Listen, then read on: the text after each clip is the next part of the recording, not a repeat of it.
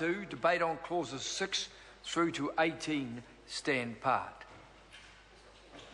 I call the Honourable Member Darian Fenton. Thank you very much, Mr Chair. Well, I'm happy to take a call in part 2 of the Land Transport and Road User Charges Legislation Amendment Bill.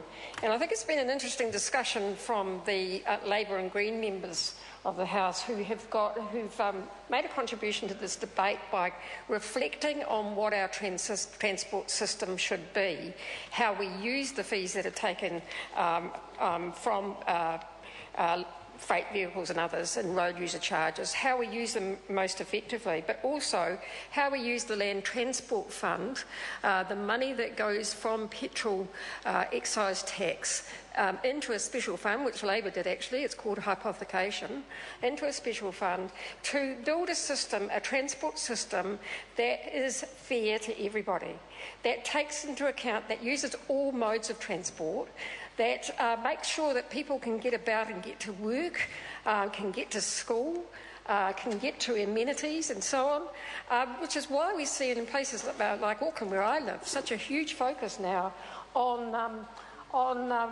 public transport. And it was very interesting the other day to be at the event where the electrification was turned on and the member Julian Gentle was there too, and to see John Key turned up for it. John Key turned up for it, and Jerry Brownlee and a whole lot of hangers-on, National Party hangers-on members, MPs, for this great event about electrification. Now, I was bemused by that because actually it was a Labor government working with the Greens in 2007 that initiated and funded electrification of the rail. Who was the minister then? Well, it was the Honourable Annette King, and it was a fantastic decision. And I was very, very proud to be there. And not one bit of recognition from that government. And also, not one bit of recognition from the government that it was Labor that did the double tracking in Auckland, so that we are going to have a rail network in Auckland in the future, once the government gets over itself and funds the city rail link as well. So, you know, the whole transport portfolio, the transport policy is really important to everybody in the country. But this bill, as I said, is correcting a small anomaly, and I want to go back and talk about another one that I encountered during the recess. And out in the country, out in the regions, travelling around the rural roads, you can see it everywhere you go. This government has sucked up funding through its roads of national significance, its gold-plated highways to nowhere, and regional roads and rural roads are missing out. And councils up and down the country are up in arms because the government is reviewing FARS funding, which is the funding that helps them keep their local roads in order. They are very worried because what it means is if the funding review comes out like it's looking like it will, it's going to cost ratepayers a whole lot more. But for me, the most interesting visit I had was to the East Coast, to Gisborne the other day, where I met with some truck drivers. Now, I know the Road Transport Forum likes to think that I'm anti-truck. I am not anti-truck, I am pro-truck drivers, because I think they've got a really hard job. And these two truck drivers are they drive forestry logging trucks. And they are driving them day in and day out because forestry is booming in the East Coast.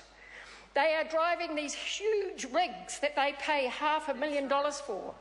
And they are driving them on shocking roads because this government is ignoring the funding that's needed in rural areas like the East Coast on secondary roads and putting those drivers to work on unsafe roads. They are rutted, they are unsealed, they fill up with mud, they slip and slide everywhere, the culverts overflow. And the forestry industry infrastructure has been neglected by this government. Yet and the minister sitting in the chair at the moment knows the consequences of ignoring safety in the forestry industry. He knows the consequences of this. Yet on this road there has been 2 deaths in the last 6 months. 2 accidents killing forestry logging drivers. Now, I talk to these guys. These are hard-working guys. They are owner-drivers, so they own their own business, but they are really upset. Their question to me was, Mr Chair, Darian Fenton. We pay something like $53 million in road user charges in this area. We see nothing of it. We see nothing on it. And every day they tell me there are 10 near misses on that road. And it's not just the forestry logging truck drivers at risk.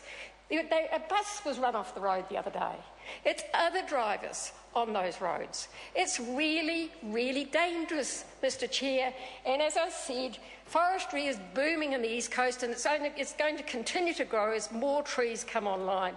So I cannot understand why the government isn't on this, isn't doing something to repair the critical neglect of forestry roads, in particular secondary roads. Why they have embarked on a funding review for regional councils, where regional councils are just so worried about how they're going to get their goods and services, how they're going to keep their drivers safe and their road users safe. And it's the same in Northland. It's the same in Northland. The mayor up there has been raising this issue, and we have no answers. Now, Labor has an answer. Labor has an answer. We have announced our forestry policy 2 weeks ago, and we also announced that we would put back in $200 million of funding for critical regional roads in the forestry industry. So we have an answer. We have an answer for those truck drivers. They know that Labor believes that their lives are worth standing up for and doing something about, and helping them earn a living, and helping a town like Gisborne flourish, and helping it come along, helping this whole forestry industry, which is so critical to our country. And of course we want to see value add as well, so it's not just the logs coming out of the forests and onto the ports. So I think that is an anomaly.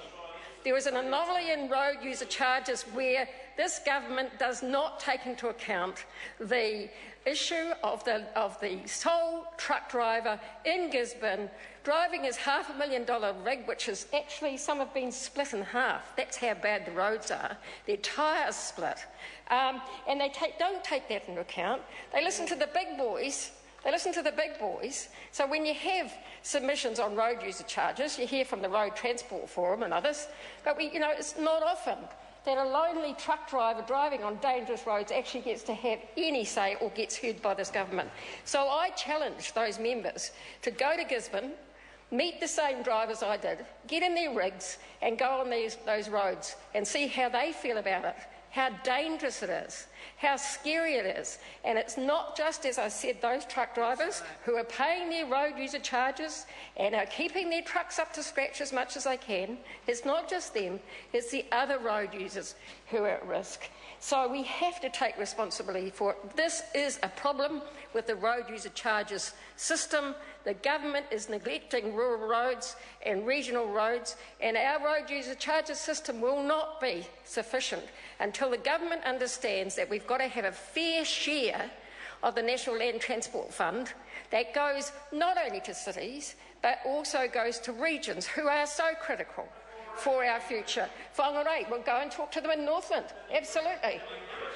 A new bridge, but the forestry roads are shocking. The forestry roads, people are driving off them. I have someone who rings me every morning who lives on State Highway 1 and says there's been another truck go off the road, Darian. You start monitoring it. That member should start monitoring it and fight us. They don't like it when we see it. Hitting a nerve. Yes, hitting a nerve. You don't like it when Labor stands up for the drivers, for truckies. Don't like that. I absolutely don't like that. So this bill, as my colleagues have said, Mr Chair, part 2, we are supporting it. It needs to be fixed. Of course we're supporting it. It is a waste of time that we're having to do this. I would much rather that we were spending our time in this House doing something for those hard-working forestry truck drivers, those logging truck drivers who are putting their lives on the line every day to help their families, to help the economy. I would rather we were doing something about that. And actually, instead of shouting across the chamber from the other side, we put our heads together in the Transport and Industrial Relations Select Committee and come up with a solution. Come up with a solution, because this is dangerous work, Mr. Chair. Oh, pardon? Take a call. Take a call. That's a good idea. That's a good idea. Take a call. So, as I said, look, please to support this. I call the honourable member, Julie, and order. Thank you, Mr. Chair. Have you finished?